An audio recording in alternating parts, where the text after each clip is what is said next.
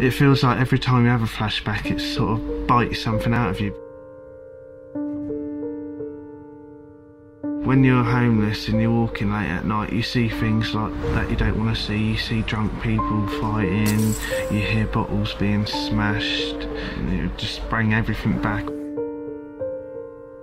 All the aggression, violence I went through, being punched, strangled, threw across the room. No matter where I went, there was no safe place for me. That's when I became homeless. I was promised a job and I was promised somewhere to live.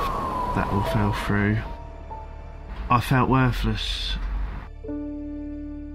They tried putting me on courses at a job centre, but I just wasn't interested. They said about the Prince's Trust.